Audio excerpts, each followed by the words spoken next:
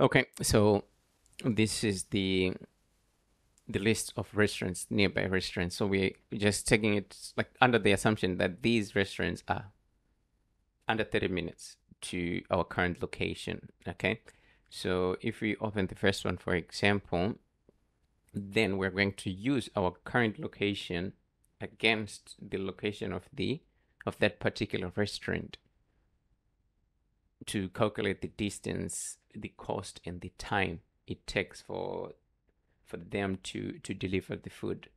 Of course, the time is going to be a little bit different because you need to add time to prepare and stuff, but this is just the delivery time. So we're going to be using distance matrix, Google API with the name distance metric to achieve this. So this is working already. And if you open a restaurant and you go to pick up, let's say you are closer to the restaurant and you want to just pick the food by yourself, you don't want to have a delivery service, you go to pick up, there's a map of the that will show you like the location of the restaurant and your current location in some polygon lines to just give you a direction of where you're going. So if you click on get directions, you're going to be redirected to the map. If you want to use the map, then you can just type in the address, the provided address, and then you can just get the directions to that particular restaurant. So let's move on to see like how dynamic our calculations are using the Google APIs. So if we come to the next, okay, let's skip this one. So this one is a little bit far.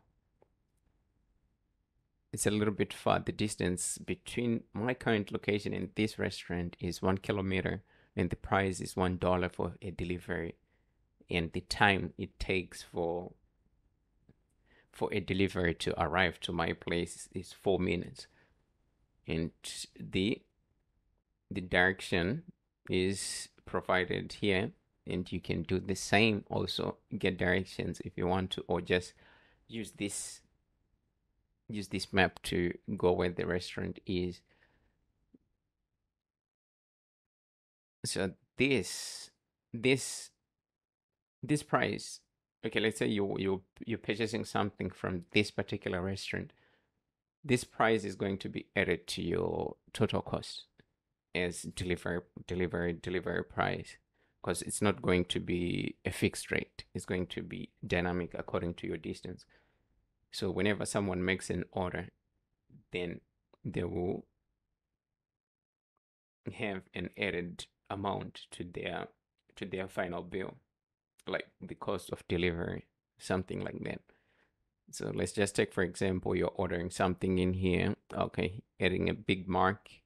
You want some cheese on it. So if you add cheese, your price will go up. If you add paper, the price go up. And let's say you want two of the same burger, then the price now is just taking the total of the additives and this the price of the Big Mac and multiply it by 2.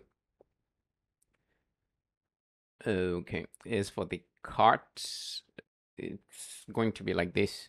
That's going to be the basic view of the cart. So it's a model, so you can just bring it down. Same as for the orders. So if you're ordering something, this is where we're going to process our payments and order the food. Okay. And as well as rating, if you're rating something, this is the rating. You just click your rating here and then you go ahead and submit your rating. If you want to give a restaurant a 2-star, 1-star, that's up to you. So that's basically about it. That's basically about it. And below is just the food. So if you click, you're directed to the food.